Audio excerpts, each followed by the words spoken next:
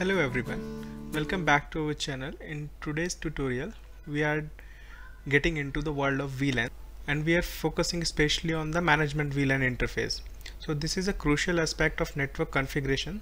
So whether you are a seasoned pro or just starting out, stick around to enhance your networking knowledge. Before we dive in, don't forget to hit the subscribe button and give us a thumbs up and ring the notification bell to stay updated on all the networking videos.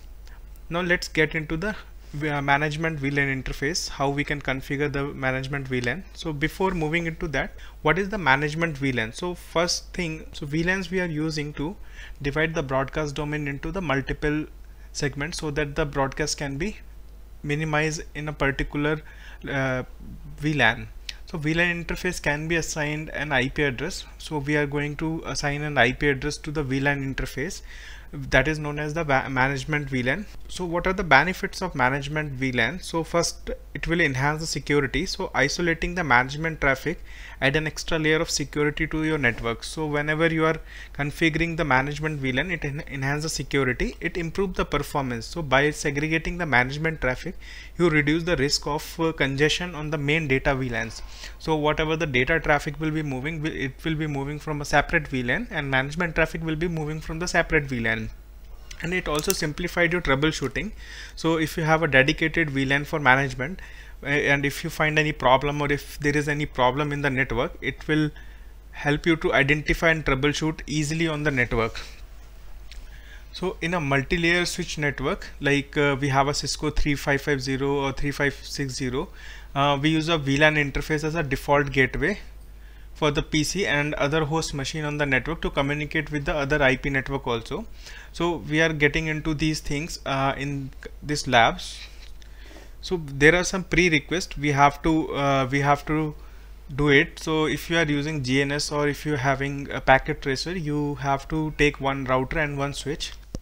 So moving into the lab, we have some prerequisites. So we have to take GNS3 or packet tracer to perform this lab. So we have to take one router and one switch. So you can see in the topology, we have taken one router and one switch we have taken, and we have connected those router and switch.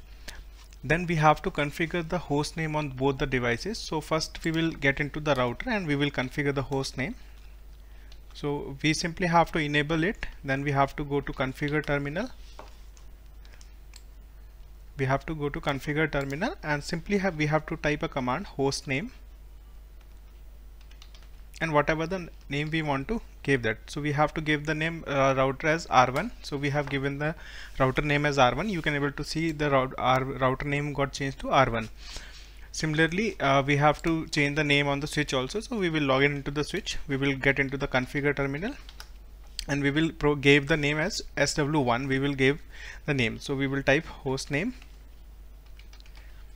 and SW1. So this is our switch one. We have changed the host name on both the devices. So moving into next, we have to configure IP address on FastEthernet interface. So right now we are connected, so it having a gig interface.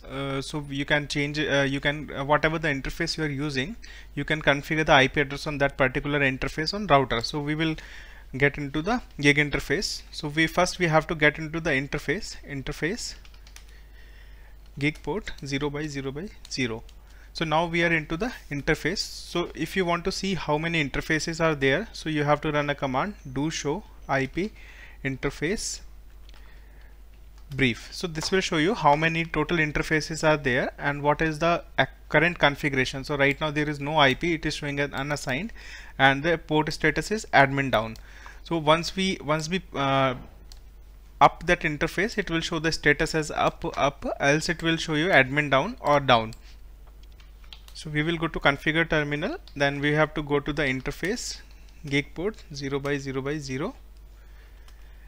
Now we are into the interface, then we have to type command IP address 10.1.1.1.255.255.255.0.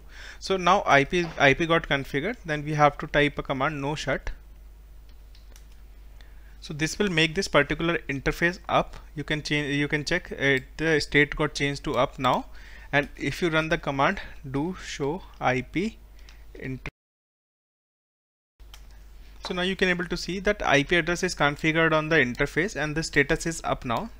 So this way you can configure the IP address on the interface. Now we have to configure the VTY password on this router also, so that we can able to access the device. So to configuring the VTY password, you have to get into the configure mode, global configuration mode. Then you have to type line VTY, and this will ask you the first line number. So first line number will be 0, and it will ask you the last line number. So last line number will be 15. So this one, after that you have to type login.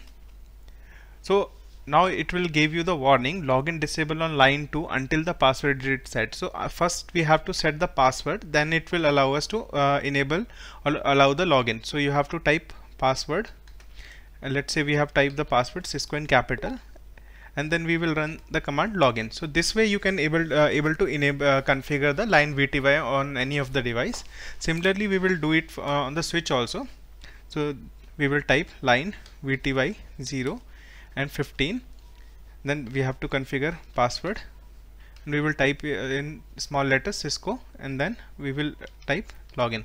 So we have configured line VTY on both the devices.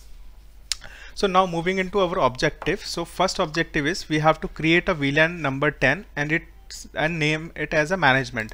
So we are into the switch right now. We will configure it.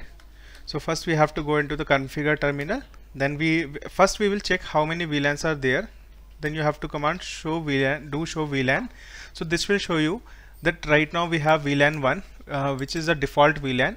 Status is active, and all the interfaces are the member of this particular VLAN 1. So we will create a new VLAN. So we have to type a command VLAN and VLAN ID, whatever the VLAN ID we need to configure, we will configure it. So now VLAN 10 is created, and we have to name it as management. So this way you can configure a VLAN. Now if you run the command do show VLAN, so you can able to see that VLAN 10 is created and it is showing in the list as an active, but right now there is no port assigned against that particular VLAN. So this is this way you can create a VLAN, but right now that VLAN does not having any member ports. So now we have to configure the IP address on that particular VLAN which we have configured, interface VLAN. So we will get into the interface VLAN 10. So now you can able to see interface VLAN status got changed to up now. We will configure the IP address 10.1.1.10 and then subnet mask. And then we have to do no shut. So if you run the command do show IP interface brief, so you can able to see VLAN 10 having an IP address 10.1.1.10 and the status is up now. So this way you can configure the IP address on this particular interface. Now what we are going to do, we are going to assign that particular interface which is connected, that is FastEthernet 0y1 to the VLAN 10. So we have to assigning an interface into the VLAN, we have to first get into the interface FastEthernet 0x1. Whatever the interface we need to assign, we have to get into that. Then we have to type a command switch port access VLAN 10. So now this particular interface FastEthernet 0y1 will become the member of this particular interface, and we type no shut. So if you run the command do show VLAN, so you can able to see this particular FastEthernet 0x1 become the member of VLAN 10, and it has been removed from the default VLAN. FastEthernet 0x1 interface is removed from the default VLAN. So this way you can configure the VLANs in any this way you can configure the interface in any VLAN which is configured or which is created. You can assign the particular interface in that particular VLAN. So now we will check the reachability of that management IP address which we have configured from the router. So we will get into the router and type ping 10.1.1.10. So now you can able to see this particular IP is reachable, or this particular address is reachable from the router also.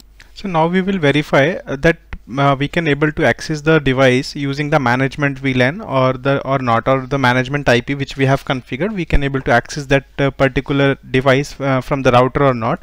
So we have to do telnet, and we have to type 10.1. We have to type the IP address 10.1.1.10. So now you can able to see it will ask me for the password verification. We will type the password.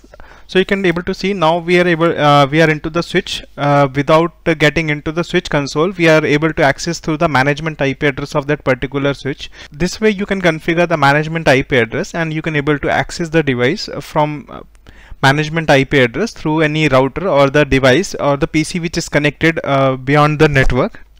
So that's all for the today's video. This is the quick guide to configure the management VLAN interface.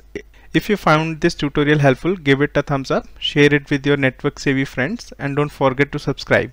Stay tuned for more networking tutorials, and until the next time, thank you so much.